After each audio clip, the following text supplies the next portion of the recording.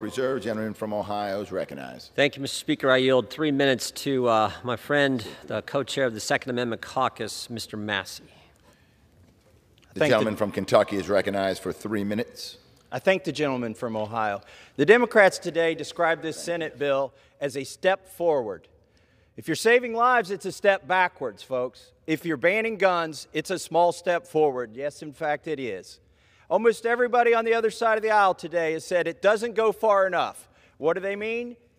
Well, it's a red flag law bill, and they want to take all of the guns from some of the people. But it doesn't go far enough for them because it doesn't yet take all of the guns from all of the people. That's their goal. Who has taken a step forward?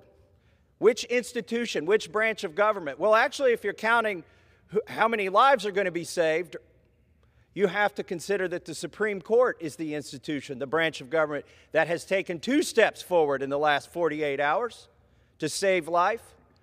One of those steps was to reaffirm the Heller decision that men and women in this country have the right to defend their own lives.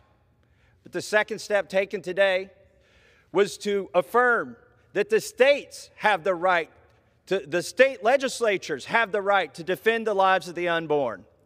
This bill is ineffective, unconstitutional, and ill-conceived, without consideration for the dangerous unintended consequences.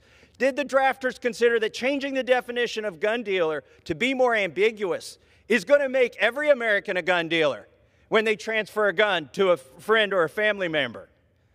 Did the senators consider in their sleep deprivation when they drafted this bill hurriedly late at night that using childhood mental health records as a basis for denying adults their basic rights to self-defense is going to discourage many parents from seeking mental health care for their children? If children who need it go without mental health care and early intervention, their conditions will grow worse. We will see more suicides, and we will see more mass shootings. Unfortunately and inevitably, this bill will cost more lives than it will save. Red flag laws are going to have the same effect that considering mental health care for children will have. People will not seek mental health care, and we'll see more damage to the American public.